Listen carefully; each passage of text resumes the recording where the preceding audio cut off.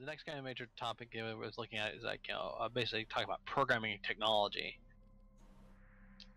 which I mean the article didn't go into a whole lot of depth about, but I think there's some really interesting things that you kind of look at about this. A lot of what they spent talking about was a lot of what they talked about was basically this idea of the Frostbite engine, which EA decided they were going to use across all their studios to save money and basically share share technology, and which is basically kind of like but a lot of people kind of complain about it in the game. They talked about how the engine was full of razor blades, as they put it, which is kind of an amusing idea. But I think when you're looking at like an engine like that, a lot of times like as a programmer, we talk a lot about concepts like we talk a lot about concepts about code reuse and knowledge sharing and things like that. The idea being that people shouldn't be rewriting the wheel.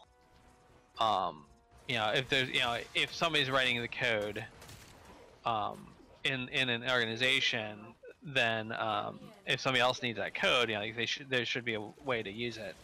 I mean, there's a whole kind of like system of programming called object-oriented programming.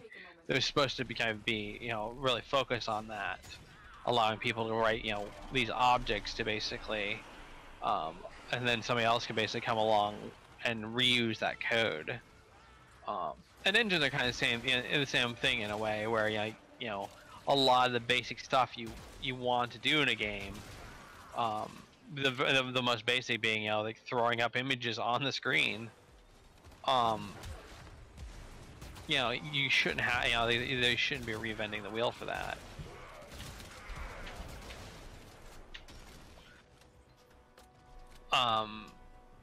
And so within reason, one of the problems you run into, like what they said in the article, is that the management kind of wanted to I mean, there's obviously existing engines out there, but the management wanted to kind of like standardize on something and not have something where they had to pay licensing fees, especially to a competitor. Like every time EA licensed the Unreal Engine, they were paying money to Epic, which is a competitor that makes games that compete with EA games. So in some ways, they from a business point of view, they were essentially funding. They were essentially funding their competitors when they licensed the Unreal Engine. And so there's definitely kind of a design or a business argument for not doing that. For like keeping your competitive advantage. But then the issue is when your in-house engine doesn't work for what you're doing, then you're kind of right. I mean, and so it's kind of tough to say, to see, to know exactly what went right, what went wrong. Like a lot of times, programmers have kind of this tendency to be like, well, I didn't write the code, therefore I don't trust it, therefore I don't like it. Mm-hmm. And I think to some extent, for game programmers, we kind of extend that to, if I didn't write it and I don't feel like it's a standard, like the Unreal Engine or whatever, Unity or whatever. Right. Right. Then it's a bad thing. We should either be doing something that either I wrote or that is the standard. I mean, and this is kind of like, when you have like an internal engine, a lot of times one of the problems you run into is, with programmers is training. If you use the Unreal Engine, well, someone, like a programmer might have used the Unreal Engine in another project, or they might have downloaded, free SDK to understand what's going on, that type of thing. I'm getting invaded again. It's a different mission. Yeah, but it's Cephalon Suda again. They're mad. I guess. Mad boys. I guess. No, not Geoyan. Geoyan. That was a weird name. I'm sorry, I can't word. It's okay. I'll just tornado them. It's fine. Hey, look, they all bundled up in a little pile. I know, it's really useful for Magnus. It's really convenient for Magnus. You're to have welcome. them all in a bundle like this.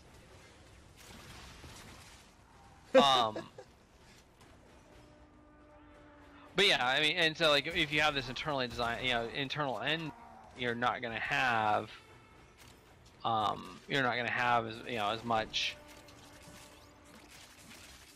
You're kind of to the whim of your support team.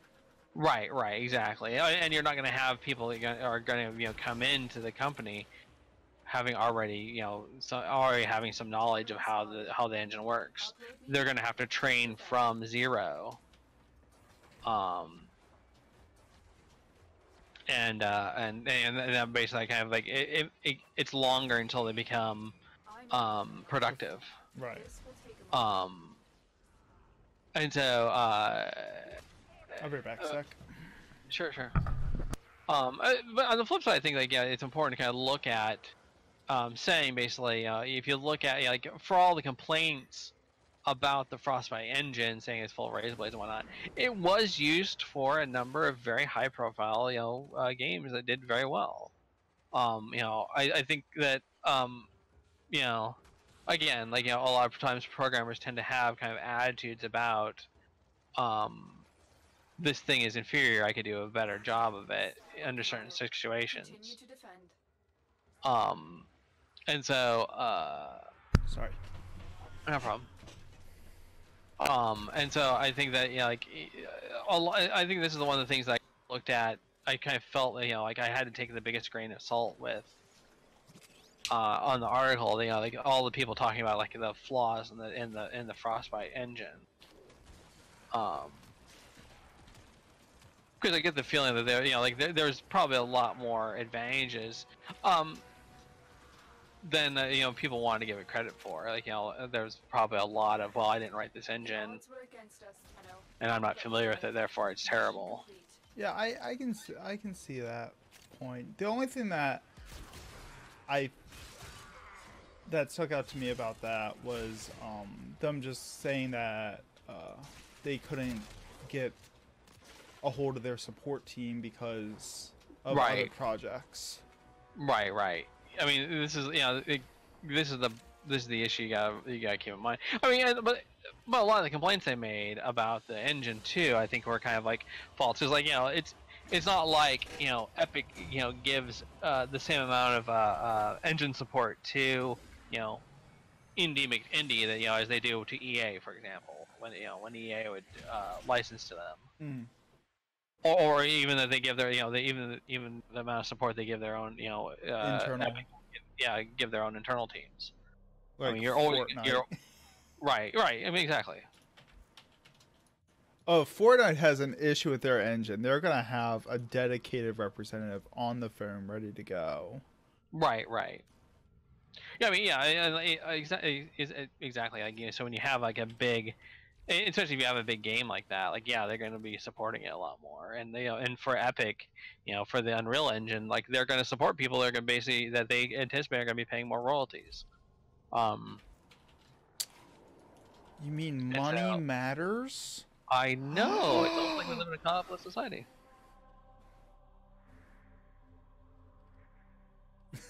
Sorry, I just killed the conversation.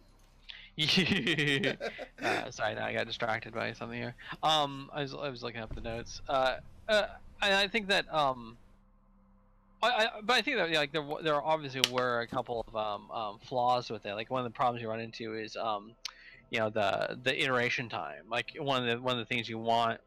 One of the things an engine should do for you is like you should be able to make a change and see it pretty quick in the game. But they talked about like there being a 24-hour turnaround time to test for the lighting to be baked into the game.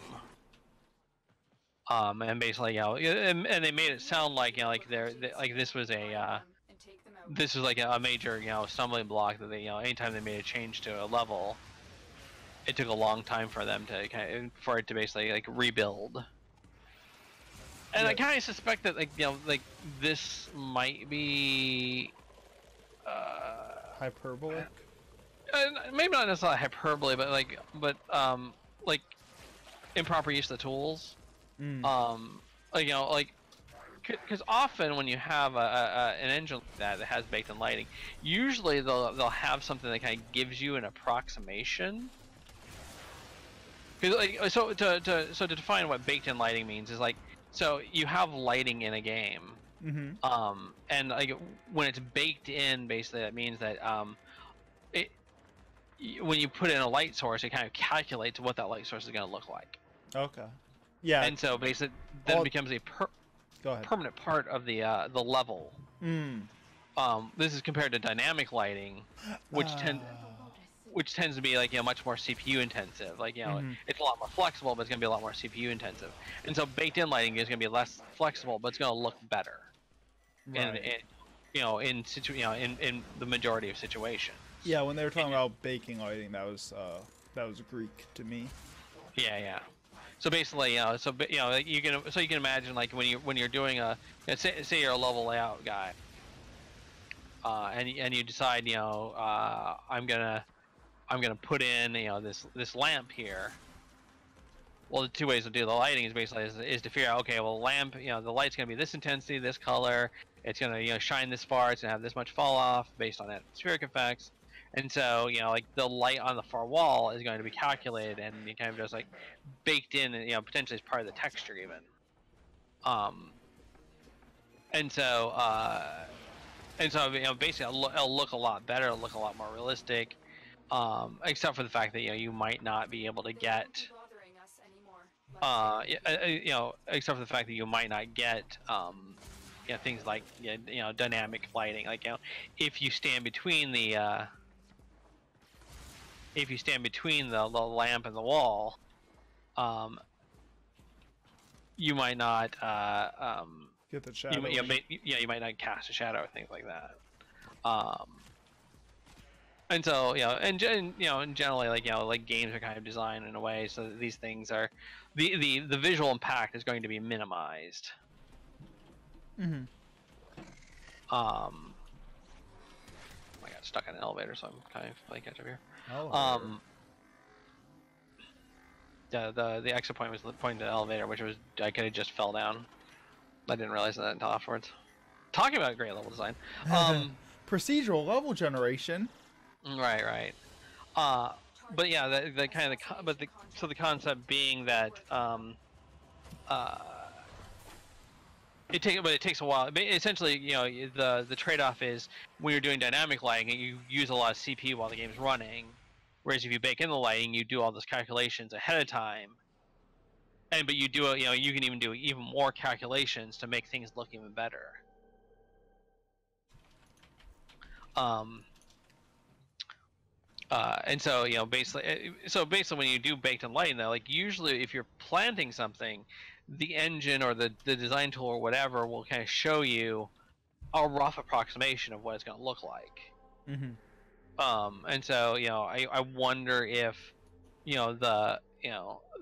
I wonder if it really if it legitimately took 24 hours for them to test things because we've got to bake in the lighting each time. Well, you probably didn't have to bake in the lighting each time. You probably could have played it looking a little rougher, a little less interesting. But like you still been able to get turnaround. You think there just might have been a misunderstanding with what the tools could and couldn't do? Right. I mean that could be an issue too. Maybe they didn't even get like maybe the tool supported that type of thing, but like they couldn't get they couldn't get anybody to basically kind of come along and say, oh, by the way, do it this way. Right. Code any incoming messages. Which that's a sad. That's just right. Sad. But again, like I said, I kind of take a lot of this kind of these complaints with with a grain of salt because I kind of get the feeling that like things weren't quite so dire as people wanted to make it sound like. We all have Ignis. Yes, we're all here. Yeah, like once you start going into programming, I have nothing I can contribute. No, that's fine. I mean, I'm sure Dejar is probably eating up. I'm checking chat. Yeah. Oh, it's commonly underestimated how expensive it is to build a general purpose game engine. Yeah, I think that's kind of one of the points I wanted to do, is that like like building a true general purpose game engine is actually pretty tough, because a lot of times you'll just kind of run into things like where the original engine designers didn't intend, like like one of the problems I was back when I worked on an MMO project. It was supposed to be kind of this pirate themed game, and so like a lot of the game was going to be people on sailing ships. But it was going to be people on sailing ships, and so I was evaluating this one gen, and I was asking like can we do that? Can we have can we have something where it's not where we don't have a person as the avatar, where you can have a vehicle or something like that? And they're like, the engine writers were like, I don't know. we didn't think about that. Like nobody asked for that.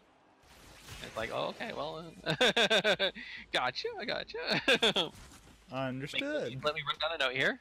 But yeah, like if you want to make a true general purpose engine, it's going to be tough. And yeah, like you need the tool support for it. You need a lot of you need a lot to go along with that. Yeah, I think I remember hearing rumors. I think they were just rumors that the engine that 14 runs off is like a bastardization of the Havoc engine. I think. Don't quote me on that. I mean, it's entirely possible. That's what I heard, 5 years ago.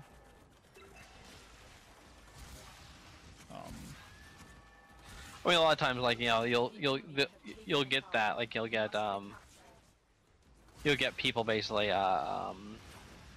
you'll get companies that basically like, buy an engine or license an engine. They'll basically just they've got licenses for it, so even if an engine kind of gets outdated or whatnot, they'll just kind of use that as a base. Because a lot of times, like you don't. I mean, again, going back to the concept of code reuse, you don't want to. You don't want to reinvent the wheel. You don't want to keep on doing the same thing over and over again. Especially as a game programmer, like you don't want to do. I mean, this is kind of one of the reasons why I think engines have become so popular in the games industry, because like people want to do the interesting hard coding stuff. Once you the sexy coding stuff, and once you kind of like a game engine is not that. Right. Throwing pixels up on the screen is not really that for a lot of people, unless you can unless you're kind of like some of the hardcore programmers that think that really think like, oh, I really want to do this great thing, this thing that nobody's done before. Like Anthem. Well, I mean, Anthem like you use the Frost engine, but yeah. But it's supposed to be this great thing that no one else had done before. Right. Sorry. Well, I mean that's the design. I mean, on the tech side, you kind of you want to kind of be careful that you don't want to kind of be careful that you're not.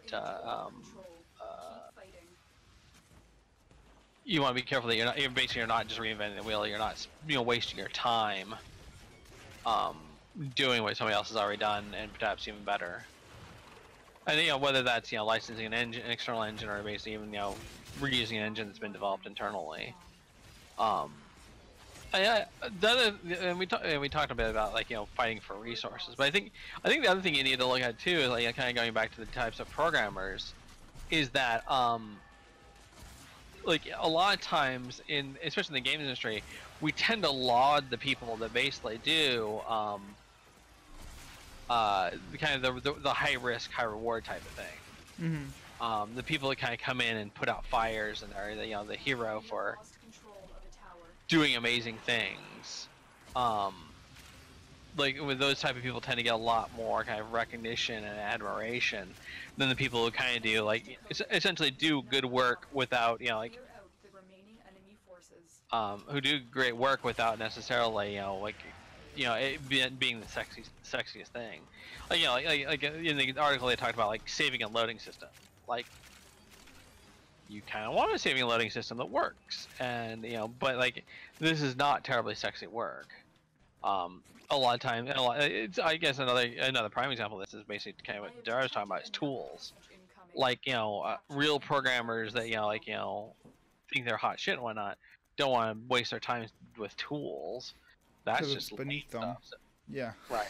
Well, I mean, so basically, like a lot of times, even pretty much a lot of projects, like the tools are basically kind of like farmed out to the junior programmers. That's why you have junior programmers. Right. Well, I mean, but the sad part, of course, is like, you generally want, especially in a game as a service, you want really good tools to make it so that people, like, your developers, have great tool, basically have the tools they need to make content. Mm-hmm. And it's kind of like this really difficult dance, because a lot of times, you've got to make these tools as you're developing pretty much everything else, and as design is trying to figure out, kind of what the hell they want. Because a lot of times design will kind of, like, and there's kind of a conflict between, like, programmers who basically want something very functional that may not be very user friendly, versus, like, designers who, sometimes want something that's very, like, powerful, but, maybe, like, get, allows them to get into more trouble than they really want to get into. But yeah, I think that, like, there's a lot of kind of room for how a lot of these things work. They, like, and like, how programmers are treated on such projects. When you start rewarding the firefighters, the Mavericks, the Cowboys, essentially, then people will want to become the Mavericks and the Cowboys and whatnot. They're gonna want to be the people that go off and do their own thing. When, maybe they don't have the talent to do that, or like, or worst case scenario, somebody, like, sets up a situation where they have to kind of become, oh, this is broken, let me fix it, madam.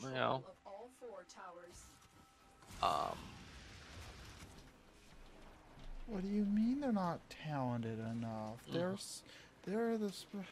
My mom said I was the best programmer.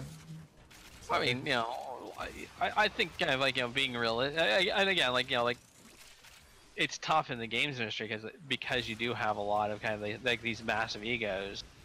And I mean, I think this is one of the issues, like, like, for me personally, is like, I don't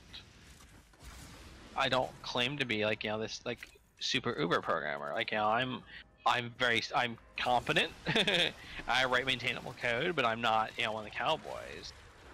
And when it comes to, like, a lot of times, like, especially, like, interviewing, like, programmer interviews tend to be like, like, alpha programmers trying to measure, basically programmer dick size, Right. And it becomes, like, very much not what what I'm interested in personally. Like, for me, like, programming was kind of a means to an end to create kind of the cool things I want. Mm. I'm not a programmer for the sake of being a programmer, but, like, a lot of times, that is kind of the attitude a lot of programmers have. Like, oh, I just love technology. And so that kind of goes back to the idea of them, like, not really liking the engine, because this is not something they worked on. Because it's not their baby. Right, exactly. And they want to knife their own babies. Well, no, people don't want to knife their own babies. Beer pack. I need to go retrieve a knife. Oh no. Mistakes were made. Yeah, and so, yeah, like I said, I think, like, you really kind of need to, have good programming discipline, and you really kind of need to kind of, like, appreciate everybody on the team, even if they are kind of the boring, plodding programmer that, isn't the fastest, aren't doing the cutting edge stuff, but, like, just write good maintainable code that, Yeah, that's the sad part, is that, like, in a lot of, like, team settings or social settings in general, it's the reliable, mundane person that just doesn't get acknowledged most of the time. Right. But Right. everyone needs that person. Right. I mean, and we see it as boring. You know, kind of going back to talking about you know, the grind in MMOs. Like, you know, most people in their job now, you know, don't want excitement. They don't want, you know, they don't want to thrill a minute. They want to go in there. They want to do their job, stuff done. They want to go home. You know, they don't need, you know, all this, you know, a bunch of scary stuff happening for them. So. Yeah, Dejara brings up a good point. You can't be the hero unless there's a disaster. Right. So if you want to be the hero, well, and I think that, you know, in the games industry in particular, you know, it's almost kind of the opposite way around. There's so many disasters because, and we'll get this, you know, we'll get to this when we start talking about the management part of the things. There's so many disasters because you kind of have terrible management, terrible project management, that you kind of need these like super cowboy programmers to come in and fix all the fires because, well, you know, we didn't give people enough time to kind of, you know, develop the stuff in the first place, or we spent so much time meandering without a direction that, you know, like we couldn't you know lay out a plan for how we're going to do things, or you know, or even kind of going, you know, to my favorite topic about crunch. You know, we're just going to schedule crunch in, so, you know, people have to work long hours and excuse me, people have to work long hours in order to put in things, and that means, you know, corners have to be cut because there's, you know, we're trying to fit, you know, 100 hours of work into an 80-hour work week. For any artists or doodlers that are listening, I now have a request for a community character of Captain Crunch. Colonel Crunch. Colonel Crunch. Copyright. Copyrights. Trademarks. Colonel Crunch. I need it done by Friday. Right. But yeah, and it's, you know,